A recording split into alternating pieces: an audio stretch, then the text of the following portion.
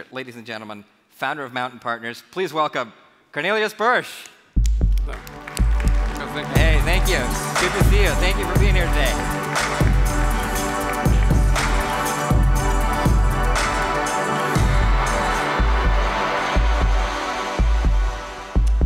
So thank you very much for having me here. And I will talk a little bit about the digitalization and the missed future we have here in Europe.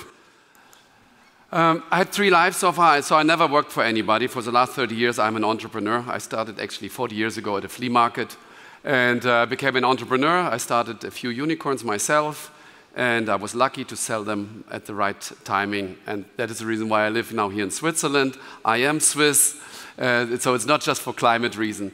I was also the second life when I sold my company. I was the entrepreneur of the year and in Europe and many other things. And then I thought I should go to Berlin and fix Berlin in politics. And I was very frustrated about it. So, and I met a guy called Guido Westerwelle in a talk show. And then we said, let's do this together. And we reinvented this liberal party. And we have the elections in Germany, as you know, perhaps on Sunday. So for the last 20 years, I was in charge for the election campaigns, for the digital election campaigns also. We were the first ones in Europe who really used Facebook and other things in order to have more reach for the voters. And then I'm a tech investor since '97. I just published a book about the missed future, why Europe is so far behind. So it's kind of really sad, because like 20 years ago, I think we were in a different position, and now we hear from all the politicians and all the managers how well we do, we don't do well, and I will show you in a second why. The reason why this book is so good is because my co-author did 80% of the work and I only did 20% of the work. And this is an interesting guy. He's very controversial because he was the most successful manager in Europe, the best paid manager ever. He made a few $100 million as a manager, which is rare. And then he lost everything. So he was flying Concorde, he had a private jet. He was, he was the first investor of AOL. He wanted to invest 25% in Amazon and many other things. And then he lost everything. And 25 years ago, when I met him the first time, I thought, what an asshole. And so we were both very alpha. And I always said, well, you are just an employee. And he looked at me and said, oh, but your stuff is so small. But now we really became best friends. And why? He lost everything. He lost his reputation because of tax cheating in Germany. He lost his money, he lost his family, he lost his health, he lost everything. But now, if you talk to him now, he's one of the most happy persons you could imagine. And the most funny flight we ever had was an economy flight for $99 from Beijing to Tokyo. I will never forget this one. So this is very interesting to work with him since a few years. I did more than 400 tech investments in my life. So I'm probably one of the most active or the most active tech investor in Europe. And of course, I exited many companies. The difference to other people, I use mainly my own money to invest. And those were my 2 companies I started myself. I also was the first investor of the Rocket guys, and we started Lieferando. Kavak, you might know, but it's now a 14 billion company. VFox is a Zurich company, which is now at 6 billion valuation. And this is an interesting Swiss company. It's actually Russian. He started his 4th rocket company now in Switzerland. And what we do is online delivery within 90 minutes to any place on Earth. And we do this with Rocket. And he got kicked out of Silicon Valley. He's Russian.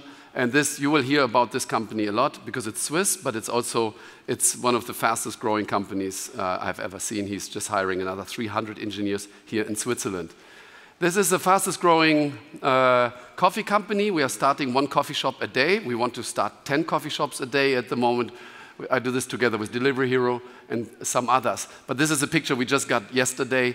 This is our shop on the other side, and this is Starbucks here in front. So we like that very much. So we call it the Starbucks killer.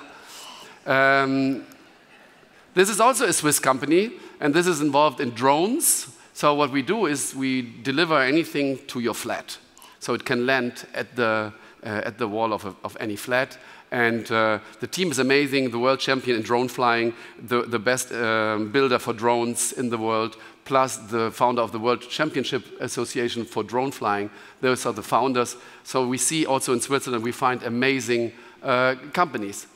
So generally speaking, the digital revolution is underestimated. Still today, still people, I mean, you are digital people, but nevertheless, wherever you go, people just don't appreciate this digital revolution enough. And you can't hide.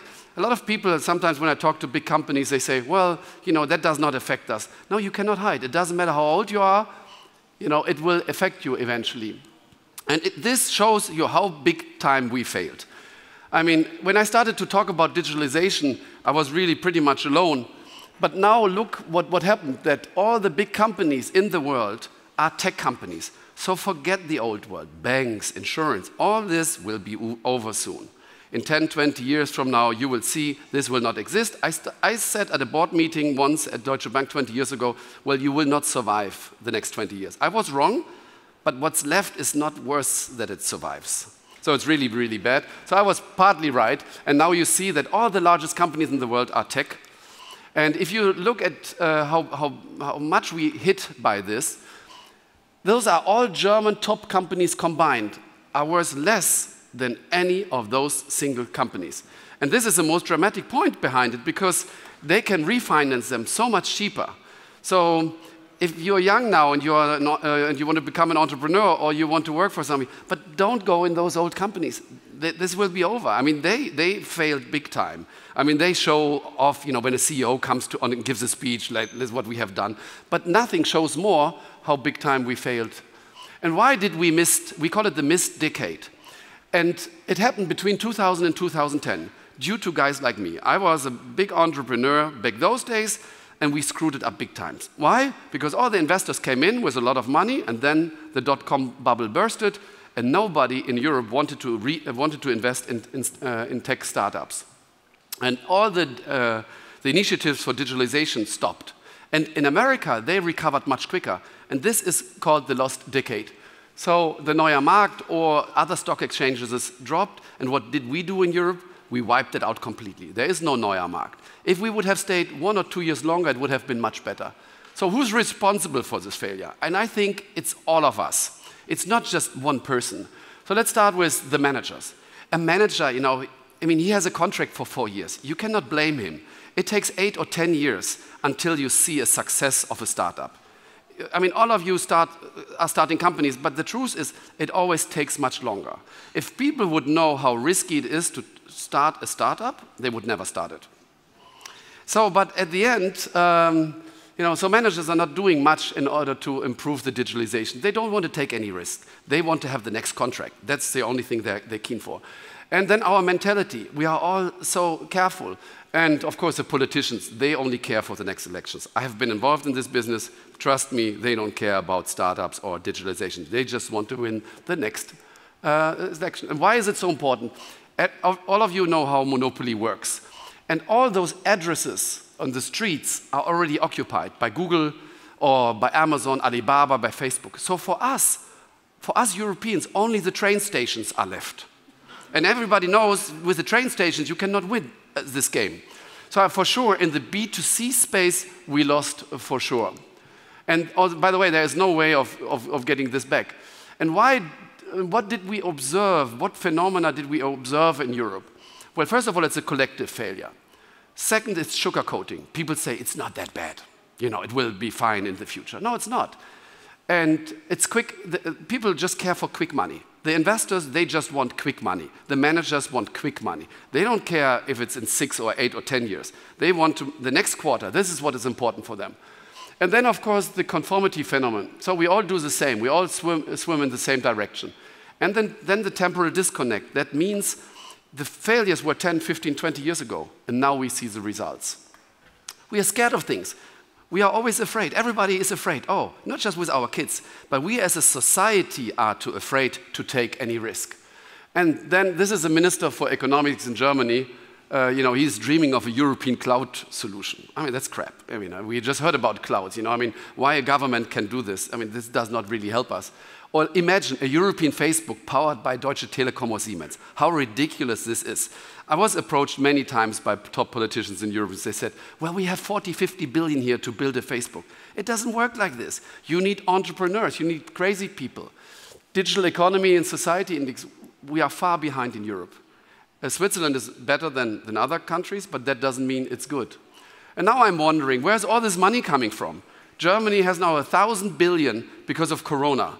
But why is this money coming now? Why didn't we invest it before? And now we are 40% of the EU budget is still agriculture subsidies. I have nothing against farmers or agriculture, but is this the future? We should invest in AI, in virtual reality or something, but not in old business models. And can we do anything against Google, Facebook? Do we have to take them apart? Is this one way of doing it? I'm not a believer in it, but it is an alternative because they are too big, too powerful now. And then in Europe, we are between two superpowers, China and the US. And you see what's happening with Huawei or Nord Stream or other companies, like how difficult it is because there is not one Europe. And also for Switzerland, we need this Europe. I mean, there is no way, even if you represent a country like Germany, nobody cares about Germany. It's just too small. You know, only if your size matters in this field very much. And now what we do, we subsidize old business models. I mean, why is Adidas getting 4 billion of subsidization? For the Adiletten, for the shoes? I mean, this is not relevant for society. Why? And only 2 billion we put into startups in Germany. I mean, why are we not supporting this much more? Because we don't have a lobby. That is our 11, 12 billion were pumped into Lufthansa. I mean, again, I like Lufthansa, but is it really that important? And then we have amazing universities here. We have ETH, we have St. Gallen, but most of the stuff which is developed there will never come to the market.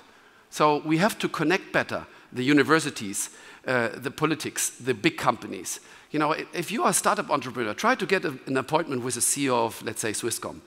How difficult that is. But it should be on a regular basis. Or who's traveling with the president of a country? It's always the big companies, but never startup entrepreneurs. So there's very little dynamic in Europe. So the decisions are too slow, we develop products too slow, and we have to adapt for changes. We need more agility. And if we don't become more agile, we will not make it. And this is a key industry of Europe, so it collapsed completely. Not just COVID, not just diesel scandal. It is that they are so far behind in digital. And the traditional managers, the startups are unfair, but that does not help us, you know. It was back a long time the other way around, and now it's too late, actually, to win. And why do we have this dilemma for large corporates? Because, first of all, they have no know-how in digitalization. Second, they have no strategy. They have short-term incentives. They're too slow. And then the management is too old. If you have board people, or in the supervisory board, 60, 70-year-old, and you have to develop products for 10, 15, 20-year-old, then it does not work. You know, and my kids never touched a newspaper. My kids never watch normal television. They have Netflix or YouTube. So the world is changing, and I think those big corporates, they are just too slow for it. And the investors. Those guys, they ruined our future. Why? They only invested in real estate. Because they care for their personal wealth. They inherited, most of them, the money. And what they did, they were careful, and let's do real estate, that we don't do anything wrong. And they say startups are not professional. Of course not. Just 1 out of 10 startups is really a rock star. So what? But it is a necessity. And this is a difference. This guy would be, you know, he would not be outside somewhere as a manager. They would probably either put him in jail or in some care home because he's so crazy. And here, on the other hand, but we need people like him. And then you have the normal manager. He's doing a decent job, but I show you the result, what it means. Like if you take Daimler, it's like 5, 6 times bigger in sales than Tesla. But the market cap is just a fraction of Tesla. And why? Because they believe in this Elon Musk 100 times more than they believe in a manager. And you need outstanding people like Elon Musk or others in order. And look, when I looked at Tesla for the first time, 2010, I was also negative about it. I said, well, this will not work. But look what happened now. And here we are too conservative in Europe because this is a future dividend. Is it 700 billion? But now what they will do, Tesla, they will do a capital increase of 10% and they just buy Daimler. And this is what we will see now the next couple of years. So we need more risk-taking culture. We have to give people a second chance. If somebody fails once, give him another chance. But we always say, oh, he already failed, you know. But in America, they say, hey, cool, he already tried. And then we should invest less in real estate because real estate doesn't really help people. So my observation is that we leave a very difficult planet behind us. But what makes me still optimistic, because I'm investing at the moment almost every 10 days in a new company. Why? I think COVID boosted a lot this system. I think we will have big opportunities in the B2B market, because we have amazing entrepreneurs in Switzerland, in Germany, in Europe, like on the B2B market, and it brings really Europe closer to each other. And a lot of those topics are just starting. I mean, virtual reality is just starting. Big data, datification, it's just starting. Or AI is just starting. I haven't seen actually true AI companies yet. We talk about it, but I have not seen them. I mean, we talk about it, but it's difficult to invest into it. But all this, we are only 10% down the road of the digitalization. So 90% is still in front of us. And this is the reason why I'm so motivated to change things and that we have a better alternative. And everything was better in the past, even the future. Thank you. Thank you very much for